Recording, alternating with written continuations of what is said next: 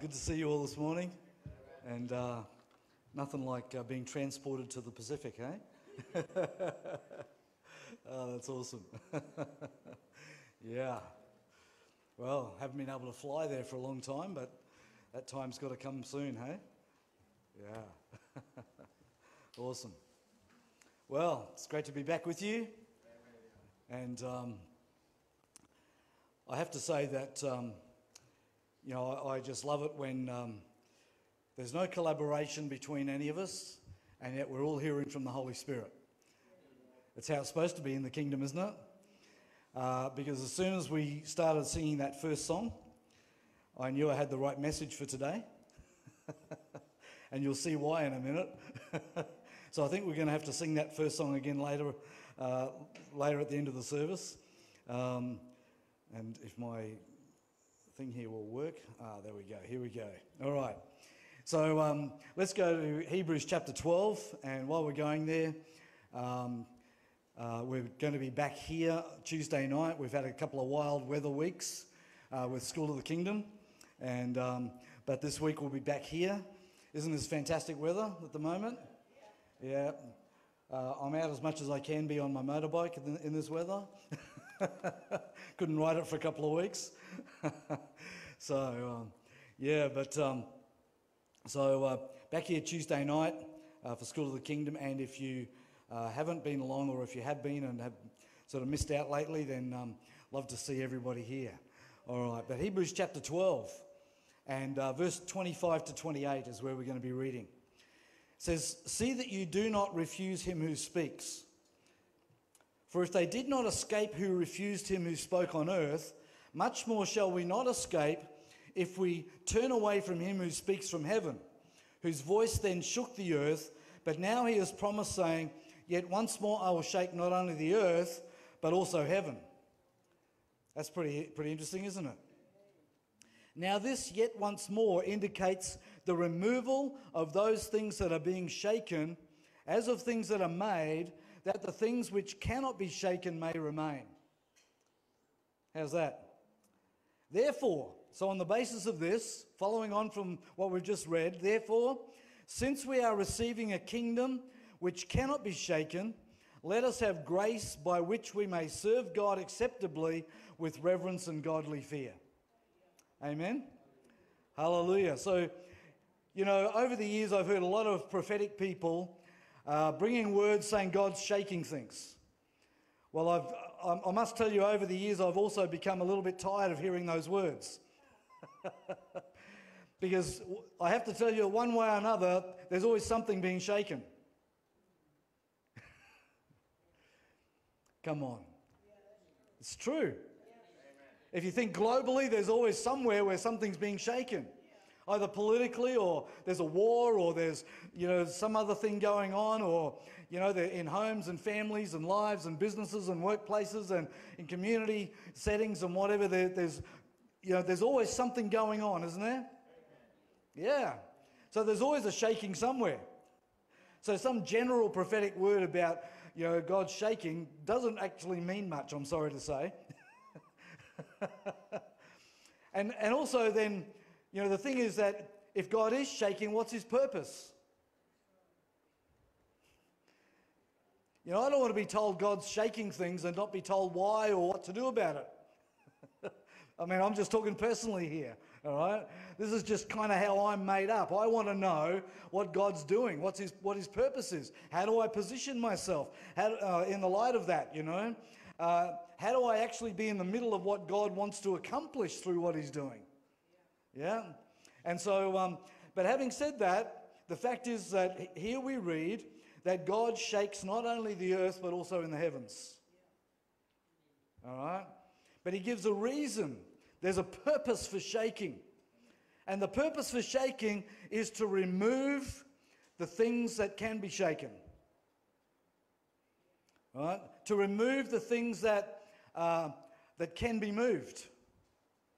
The things that are not solid, the things that are not fixed in place, the things that are not unshakable, the things that are not immovable. What shaking does is it actually dislodges all those things.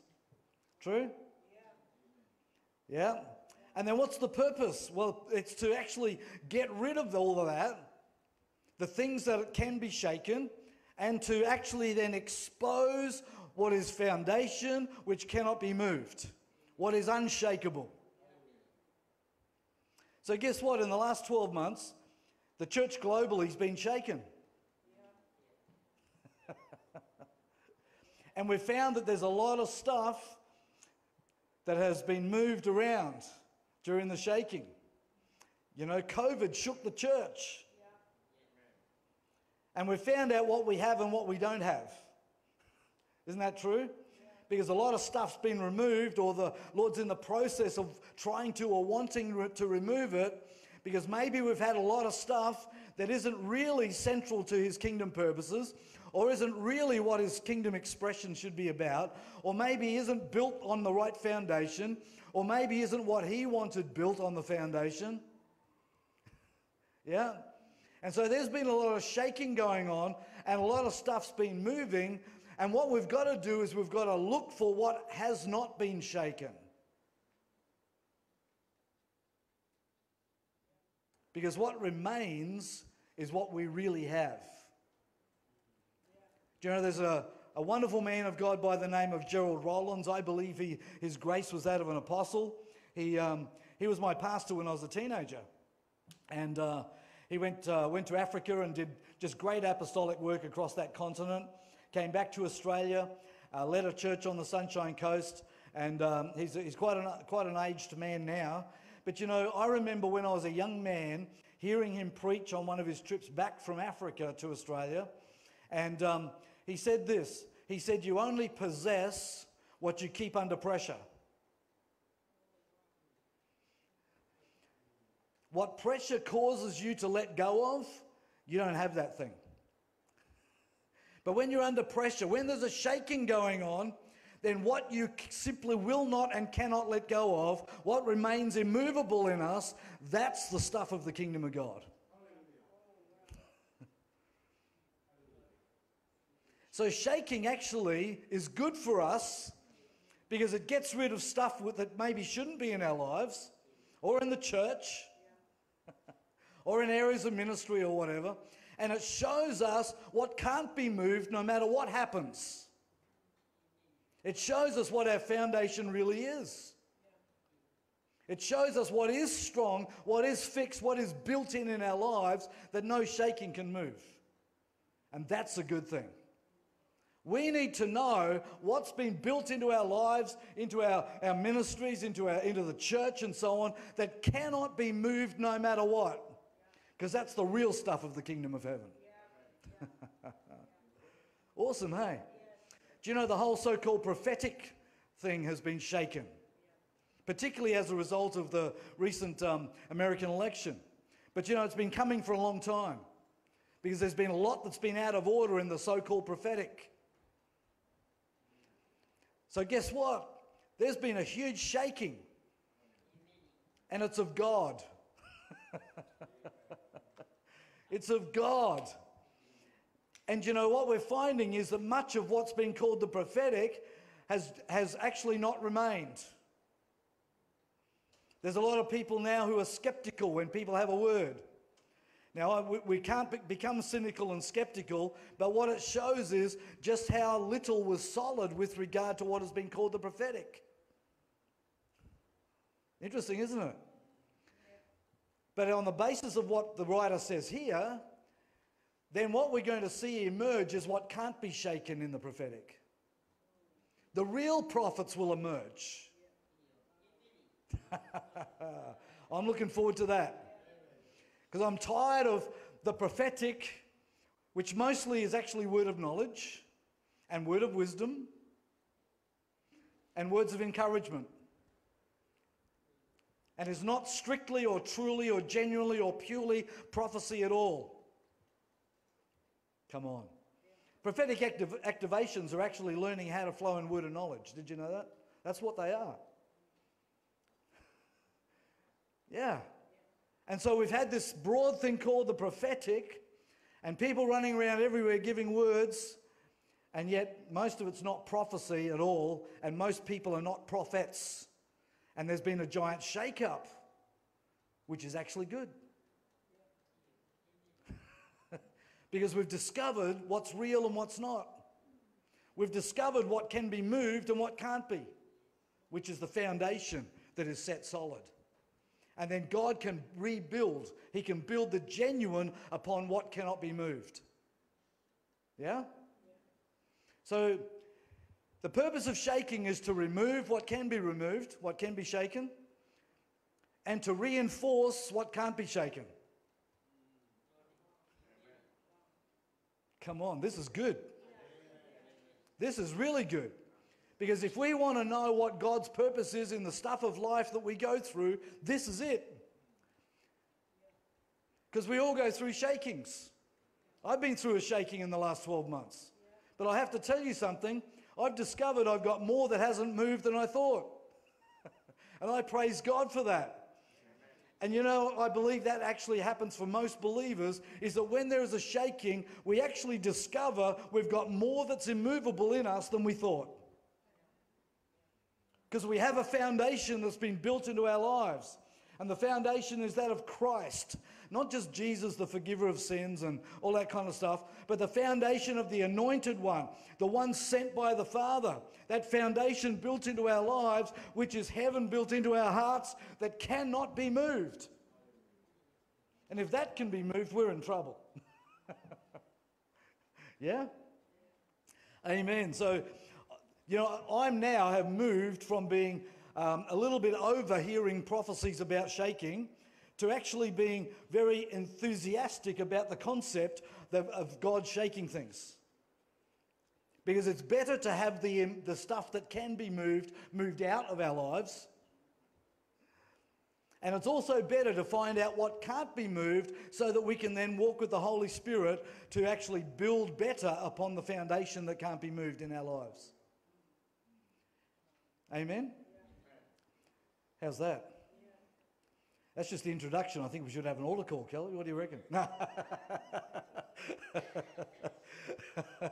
This is the purpose of shaking, according to the writer of Hebrews. Yeah. Interesting, isn't it? And when it says he shakes in heaven, that doesn't mean that, heaven's got stuff that's got to be removed. No, it's talking about the fact that now we live a life with the kingdom of heaven here on earth, where heaven and earth are totally connected. You know, it's interesting that today came through about Jacob's ladder. You know, that was an Old Testament, insight into the constant interaction between heaven and earth in the realm of the Spirit. But even more so since the Holy Spirit was sent. Because there's constant interaction between heaven and earth via the Holy Spirit who indwells us, who's inside us. And so when the shaking happens, there's a connection between heaven and earth with regard to that. In other words, when God shakes stuff on the earth, he's got a purpose from heaven to put into place. Isn't that good? We're not just down here alone. We're not just here trying to figure it out ourselves. We have the Holy Spirit in us. We are in the Spirit. Therefore, because we are in the Spirit, then we can live in the Spirit. We walk in the Spirit. We're led by the Spirit. This is who we are. So if God begins to shake things, it's because something's transacted in heaven that has to be actually put into place on earth, and the shaking is the way God's going to reveal it. This is how the kingdom of heaven works on earth. It's fantastic, isn't it? And so, while there are some very difficult seasons that we go through, both, in our own lives, it can be financial situations, it can be health situations, it can be all kinds of other family situations, problems in business and work and on and on. There can be all kinds of things that can shake us. But the good news is that God in heaven, he actually either initiates it or allows it to happen in order to remove from us stuff that needs to be removed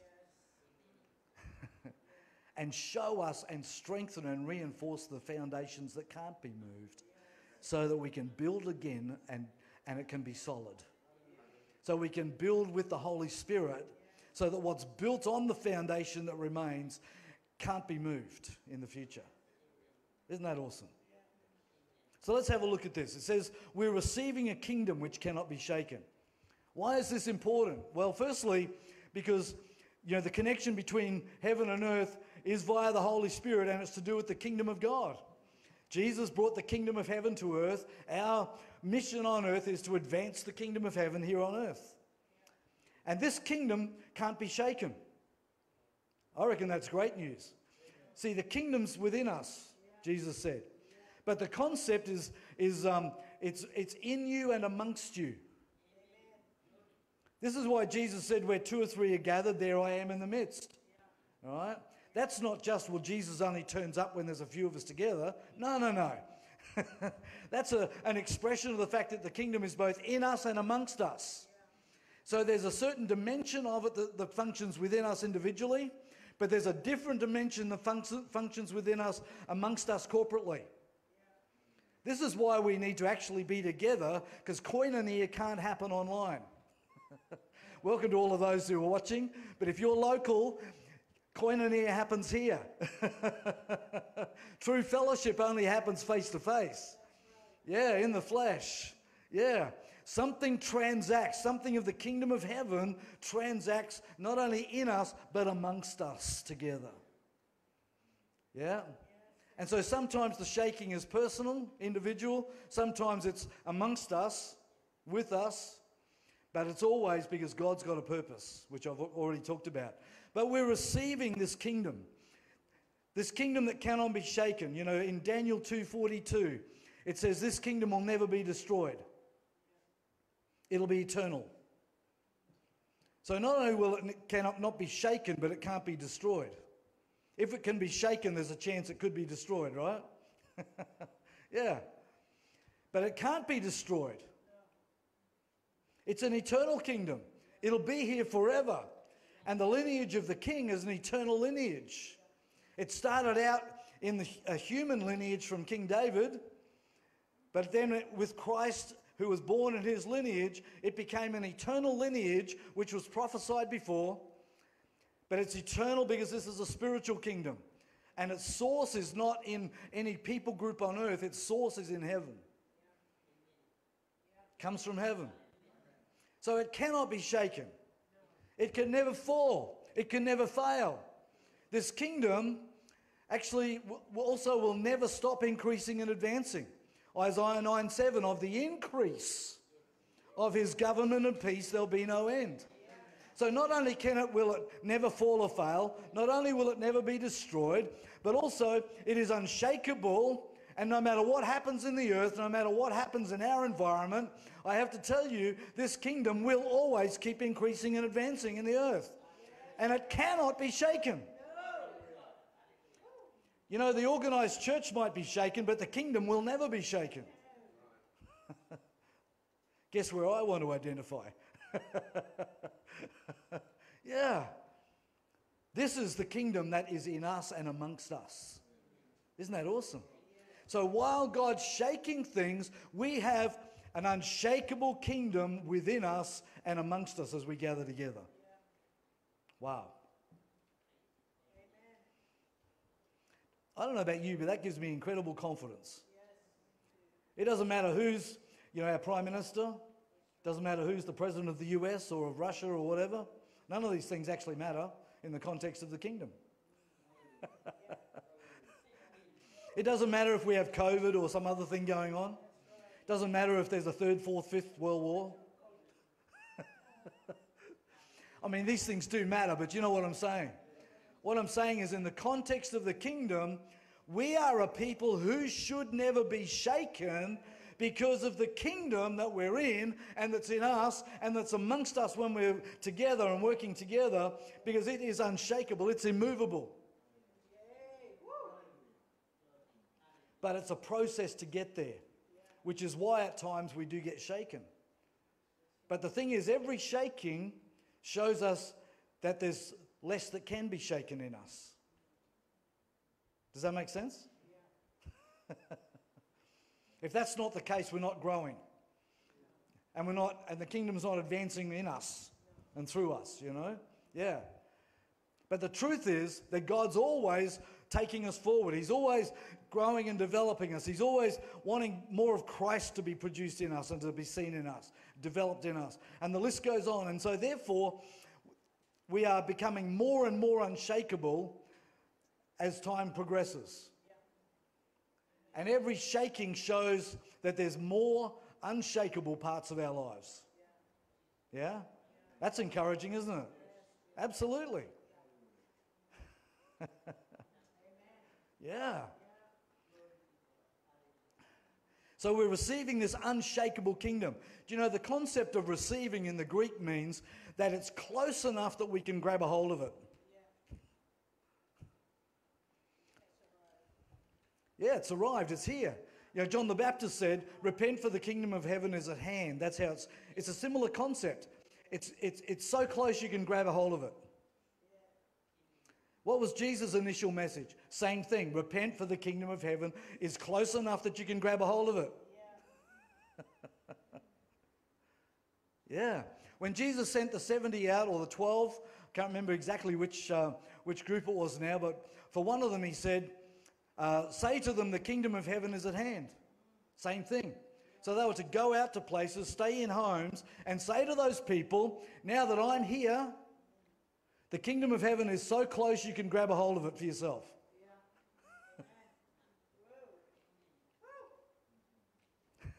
And it's an unshakable kingdom. We might be connecting with people whose lives are very, very shakeable, you know, but we have an unshakable kingdom in us. And that kingdom becomes close enough for them to grab a hold of when we are in their presence. What an incredible transformation that can be in people's lives, to actually see us becoming more and more unshakable, more and more immovable. And when we're with them, they can actually access the kingdom of God that's unshakable by faith in Christ. Isn't that incredible? Because we bring it into their presence, and therefore it's close enough for them to grab a hold of it, to receive it. Isn't that fantastic? All right? It's near enough, close enough that we can grab it.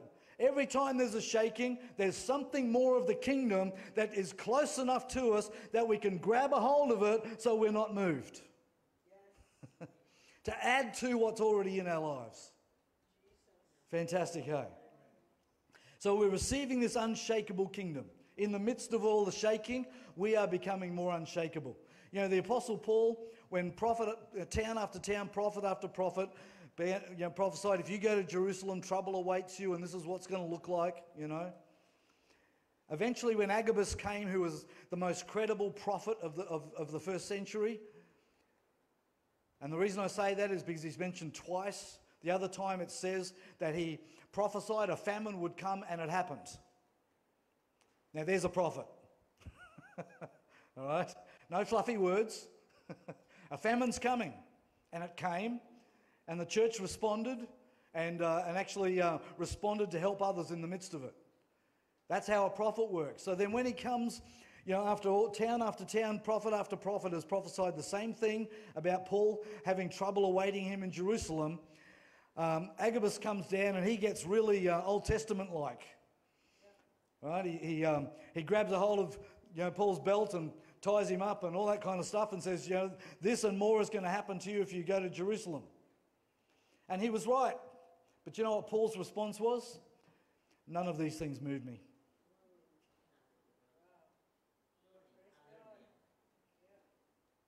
Are you getting this morning? You see, he might have been physically shaken, but he was unmoved. He might be emotionally shaken, but he's unmoved. Yeah? He had come to such a place that having prophet after prophet after prophet after prophet, and even Agabus, all giving the same prophecy, and his response is, I'm not moved by this stuff. This is where we can get to, because this is what the kingdom of God is about. It's an unshakable kingdom, and it's close enough that we can grab a hold of this. Number two, It says, have grace. The interesting thing is a similar concept here, is that in the context of that we're receiving an unshakable kingdom, we can not only lay a hold of the kingdom because it's close, but we can lay a hold of grace. Right? In my English translation, it says, let us have grace. Well, what does that mean? It actually means in the Greek, lay a hold of the grace. Because the grace is the enabling to go through the shaking process and to know what is going to be unmovable in us. What's not going to be shaken, because it's been built in, it's been established, it's set in concrete in our lives, it's set in concrete amongst us as a group of believers. You know, it cannot be shaken by anything that happens. Fantastic, eh? Yeah. And you see, grace is the enabling. Grace is not just favour for us to get the things we think we should have. You know, and by the way, we don't have to ask God for grace. We lay a hold of it by faith. All right? We have favour with God. You don't have to ask for it. That's been erroneous teaching that we should ask God for favour. You see, He's our Father. We're His sons. We have His favour. End of story. We're supposed to walk in grace. Live by grace. Function by grace, in the grace zone, you know. Because we have His grace in our lives. He bestows it upon us. The Apostle Paul said that. This grace was given to me. Wow. It was given. It's a gift from God. And it is God's favour upon our lives. Do you know, we don't have to ask for favour with God and man. Because we've got the Father's favour, people can see it. Come on. Absolutely. People can perceive grace upon us. Did you know that? Galatians 2. Paul's talking about when he was going to the Jerusalem council, and he was a bit nervous because he hadn't seen any of the apostles for about 14 years, except for Peter, who we saw once, and it wasn't a great meeting because they disagreed on some stuff. And he's got history with these guys because he caused a lot of dramas in Jerusalem and surrounding regions, and they actually got him out of there before he was killed for all the drama and sent him home to Tarsus. So there's some history between the apostles in Jerusalem and Paul. So he's a bit nervous, a bit apprehensive about going to the Jerusalem council. But he says, but when they perceived the grace upon me, they extended the right hand of fellowship. Come on. You see, when God bestows grace upon our lives, which He does upon all of us, and He gives us a specific amount of grace for who He's called us to be, Ephesians 4, then guess what? We walk in favour. We have this gift of grace. It's the favour of the Father, and it's not so I get a better house and car. It's so that I'm enabled to fulfill His purposes. And guess what? When it's all about Him and fulfilling His purposes and being a blessing to people, then the Father takes care of me anyway. This is how it works. And yet we have this whole thing in the church, we've got to seek blessing. No, we don't. Blessing's a byproduct. It's not a pursuit. If we learn to walk in grace, lay a hold of it, even in the midst of the shakings, guess what? We are going to live a blessed life. And a blessed life is not that we have everything we want. A blessed life is that we are living in the middle of the purposes of God and the grace of God, so that God is putting into our lives everything that He knows we need. And even, as Paul said to Timothy, for our enjoyment. How's that? Awesome, hey? Yeah. So let us have grace. Let's lay hold of grace. When there's shaking, firstly we know that we are unshakable, and if there's parts of our lives that are, that's okay, because that means that we can grow on the basis of what cannot be shaken. But the kingdom that we're receiving cannot be shaken, and it's in us, and we've had grace bestowed. So let's lay a hold of these things. That's what the writer's saying. Come on, grab a hold of this. We can't be passive in these things. How do we lay a hold? It's by faith. So it's not, well, I've got to earn the right or something. No, no, no, no. We have the right because we're sons of our Father in heaven. We already have the right. John 1:12 and 13. To those who believe in him and received him, to them he gave the right to become mature sons of God. Yeah. Yeah. Every shaking causes us to become more a son of God, to mature more as sons, to grow, to become greater sons. Yeah. This is how the kingdom of God works. So this is not about trying to be a better Christian or trying to be gooder. Is that a word? I'm just asking the educator in the room. It is a word now because I said it. It's not about trying to be more good or trying to be a better Christian. This is about walking as the sons of our Father and walking in the grace he's bestowed upon us and understanding the kingdom that's in us and that's amongst us. So that no matter what goes on, right, we can position ourselves, we can maintain our poise. Yeah?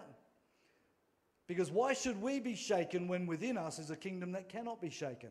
Well, it's only going to be the stuff that's not of the kingdom that's going to be shaken. And that's a good thing. So let's lay a hold of grace that enables us. We can walk by grace even through the greatest shakings. Amen? Number 3, it says serve God. So in the midst of shaking, we're supposed to still serve the Lord. And whether there's shaking or not, we're here to serve the Lord. But you know, it's interesting what the Greek word for serve means. It means do what you're hired to do. Do what you signed on for. Do you know what we signed on for? To be a living sacrifice. That's our reasonable service, the writer of the Hebrews says. Come on. That's what we signed on for. We signed on to take up our cross daily. We signed on to deny self and the flesh. We signed on to die to self and the flesh. This is what we signed on for. We signed on to live a life totally abandoned to our King and his purposes. We signed on as living sacrifices. In other words, whether they're shaking or not, get on with it. I know the translation in your Bible doesn't read like that, but that's actually the thought in the original language. It's like, so get on with it.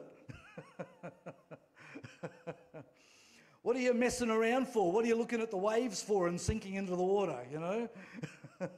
Get on with it. You've stepped out of the boat, now go walking. Walk on top of the waves. Get on with it. That's really the kind of thing it's talking about here. This is not, oh, you'll be okay. This is like, you've got more in you than you know. Get on with it. You've been shaken before. You didn't fall over. And if you did, you got up again. Yeah? So in this shaking now, get on with it. Get on with what you signed on for. Be a living sacrifice. Honour the King, advance his kingdom. Let's get on with the stuff. Who cares about COVID? We've got a mission on this earth. Sorry, I'm getting carried away, aren't I?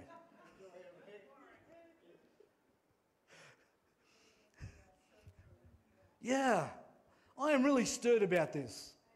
Because in the midst of my own stuff over the last months, this is the stuff God's been speaking to me about all over again.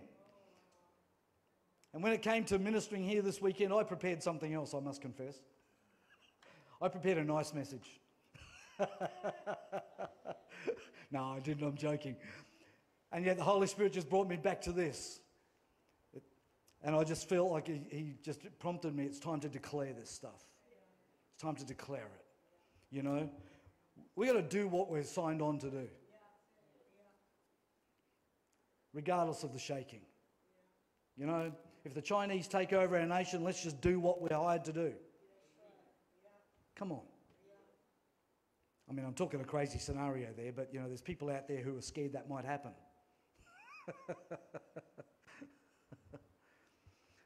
But God's not given us a spirit of fear. He's given us an unshakable kingdom. Yeah. So let's get on with it.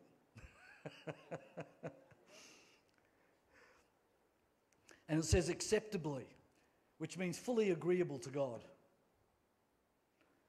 In a way that's fully agreeable to God. How's that?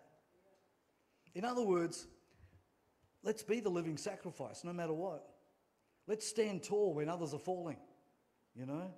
Let's make sure that the foundation is firm when everything's being shaken. Yeah. Because then we can actually walk in grace, and in the midst of stuff where people are going crazy, we're going to be the ones who are carrying grace and manifesting the grace of God. And also when things are flying apart and other people are thinking that the world's coming to an end, we are going to be actually those who have something to say. And we are going to be those who actually are going to be stable when everything else is unstable. Come on, this is the stuff. Yeah. This is who we're called to be. If not, then this gospel's not what it's cracked up to be. Come on, if we're just like the rest of the world, then what are we doing here? If we're shaken like the rest of the world is, what are we doing here? We have an unshakable kingdom within us. Yeah. And it's so connected to heaven that every shaking means heaven's purpose is going to get accomplished in a greater measure in and through our lives. Awesome, hey? So let's get on with what we signed on for. Because even in the midst of a shaking, God can do great things. Do you know that in most places, the kingdom of God advanced more than ever during COVID last year? Yeah. I was talking to John Kelly, you know, who's the head of the International Coalition of Apostolic Leaders in the US. He said that every church and ministry that he knew of during COVID actually was in better financial position than prior to COVID. While national economies were taking a beating, there was a release of resources for the kingdom. Because the kingdom can't be shaken. Awesome, hey? Not only that, I've heard from so many churches and ministries that they've seen more people come to Christ than ever before during COVID.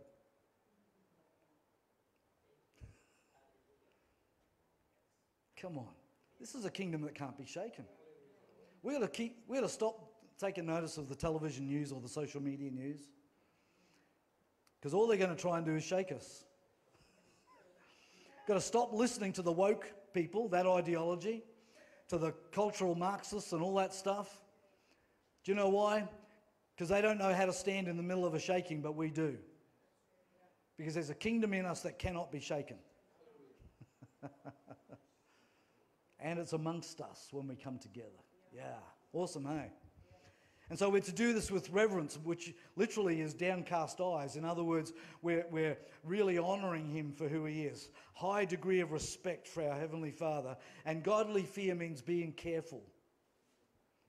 So we're not going to be crazy about this. We're not going to be pretentious. We're not going to assume anything. We are going to want to walk more humbly than ever with God and before man. We're going to want to honour God and reverence him more than ever before in the midst of it all. And all that does is it releases more grace. It makes us more immovable, more unshakable, so that whatever's going on in the world, we are those who are seen to be different. And we have a voice then. And it's time that the voice of the body of Christ was restored. But it's not going to be restored by bigger sized congregations. It's not going to be restored by having a very noticeable brand. It's not going to be restored, by having, a certain kind of, stage presence and all that kind of stuff. I want to tell you something. All of that stuff is external to the kingdom, and it's got nothing to do with the real core stuff of the kingdom of God. There are things that are vehicles or methodologies that we can use, but we cannot put them up front as being what it's all about, because all you need is COVID and you can't do half those things anymore. So what's the real stuff? What can't be shaken? That's what we're talking about here.